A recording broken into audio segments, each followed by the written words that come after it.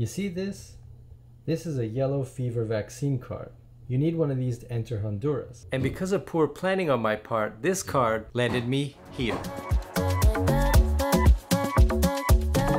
Hi everybody, foXnoMad here, and today I want to help you travel smarter by showing you what an $83 a night hotel room looks like here in Roatan, Honduras. But first, if you're not already, make sure that you're subscribed to the channel, and let's get started.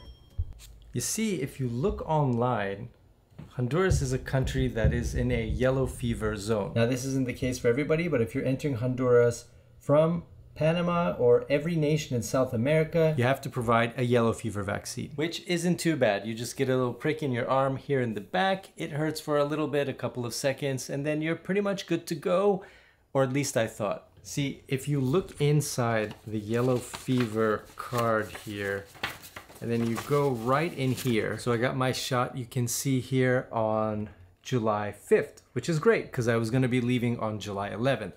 What I didn't know though is that the effective date is July 15th. Now I got the shot on July 5th and I thought, oh, I'll just get the shot, I'll be vaccinated, and then I'll leave on July 11th like I had originally made my plans. The problem is the effective date of the shot is July 15, which means that I had to push all of my plans. I had made a bunch of different plans going from country to country to country, hopping on a map, going around with hotels, with flights, everything booked. So I had this nice little trail, and then I had to change all of it. The reason for that being, of course, well, I'm a pretty bad planner when it comes to travel.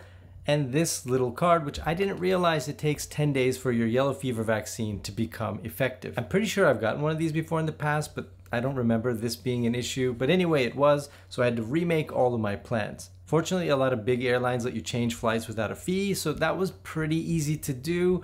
But when it came to the hotels along the way, that was a little bit trickier. Hotels are a little bit more difficult when it comes to changing or modifying your plans, especially after you've made your reservation, and I was moderately successful when it came to that. But there was one stop along the way, and that is here in Roatan, Honduras, where my entire hotel, my entire accommodation plan just fell apart. This is a really busy and touristic island, so finding a premium spot in one of the better hotels has been a little bit difficult. So I ended up scrolling and scrolling and scrolling down a bunch of accommodation booking sites and not having a ton of luck, so I had to go with what was left over. And that is always a very scary proposition when you're traveling to a new place that you've never been to, because when you go online and you see the accommodation booking sites, it can be really hard to tell if the pictures are gonna match what you see when you get there, and there's all these reviews, and then there's always that one horror story review, so it can be a little bit disconcerting when you have to change your accommodation plans at the last minute. So after seeing no vacancy, no vacancy, no vacancy, I scrolled all the way down to the bottom, and I did find one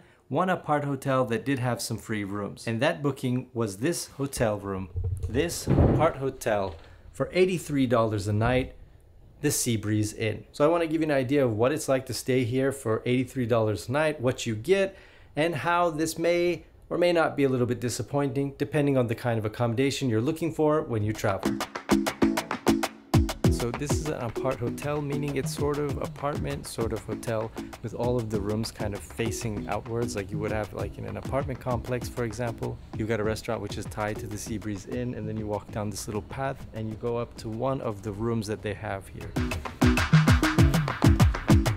And this, for example, is where I'm staying, room number 12. But before I show you the inside, they do have one little perk here, which I haven't used yet, but I figure it's a good time to give it a try. So they've got this hammock here.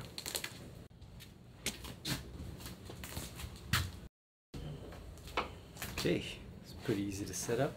Not as easy as to hop over, but... And we have hammock time. If you look up this place online, you will see a lot of photos with the hammocks. Hammocks are a big selling point, and it's nice to just kind of hang out here throughout the day because it is really, really hot and kind of humid, so you need some hammock time? Got hammock time. Enough hammock time, time to show you the room. Alright, it's pretty hot outside, so I'm gonna turn on the AC. So that's one nice thing to have, is a pretty strong AC, and in a room about this size, which isn't too big, it definitely cools down pretty quickly. There are also two of these ceiling fans in this room, so again, very nice to have some airflow and keep you cool.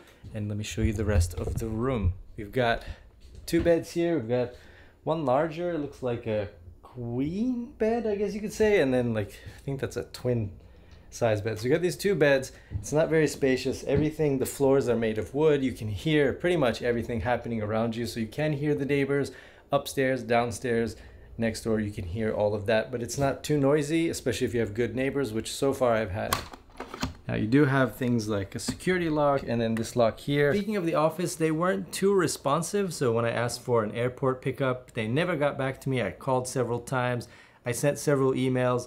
I was able to figure it out. I got in a taxi and I made it here. Either way, I got here fine. It was no problem, but it was still a little bit confusing. Now, what I'll say is nice about this hotel, apart hotel, is that you do get really fast Wi-Fi. The Wi-Fi signal is pretty strong. I'm getting about 60 megabits down. Actually, a little bit faster than that. About 80 down, it looks like. And about 75 up. So it's a pretty strong and fast internet connection, which is definitely a huge plus. Other than that, you've got a small kitchen area here with a bunch of different plates, bowls, and pots, pans, everything you would need to cook, and a small little burner top.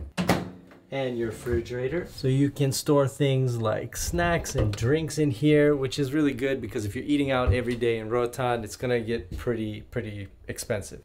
And the final room of this $83 a night hotel, apart hotel, is the bathroom. Now, if you look at some of the reviews online, many of them said they said the showers are not gonna give you hot water. It's gonna be cold, which honestly wouldn't be too bad because it is so freaking hot outside. But if you come over here, when I turn the water on, pretty warm. So considering how hot it is outside, I guess it doesn't take much effort to heat up the water. So I was a little bit worried about that. I thought, I'm gonna be having cold showers.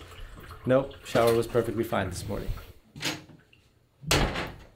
So there you have it. That's what the room looks like, but there's a couple of other things about this hotel, about the Seabreeze Inn, which you might want to know about, like its proximity to a lot of different things. And it is very central here in the west end of Roatan. Roatan is an expensive place. Do I think $83 a night for this room makes sense? Maybe in Roatan, but I think in a lot of parts of the world, it would be a little bit overpriced. All right, so we're talking about one of the benefits of the Seabreeze Inn is that it's really close to everything, like Cafe de Paulo, which is about a 10-minute walk just right up the road, and you can get brunch here. You get a hibiscus tea, iced tea to cool off, and they also have a variety of different food options. I'm here now and I got this vegetarian omelet, sort of, with avocado, tomato, eggplant on top of toast with 2 eggs cooked runny. The avocado is a little bit spicy, but I would say if you want basically to save, breakfast is your best choice. Breakfast and brunch on this island is your best choice. Dinner is going to be a lot more expensive. Ooh, yeah, look at that. All right, this is a good way to start the day or continue with your afternoon. And you're right by the water, so you get this absolutely amazing view of the water, of the trees, of the beach. Really nice place to stay, and like I said, very close, very close to the Seabreeze Inn. Now, is the Seabreeze Inn the first place I'd recommend you stay? Probably not. Is it the first place that you would want to stay?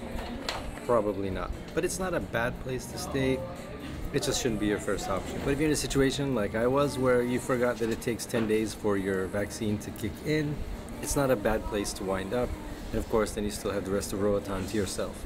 Thanks very much for watching. Let me know if you have any questions down in the comments below. While you're down there, hit the like and subscribe buttons. I'll have new videos for you every week, and I'll see you in the next video.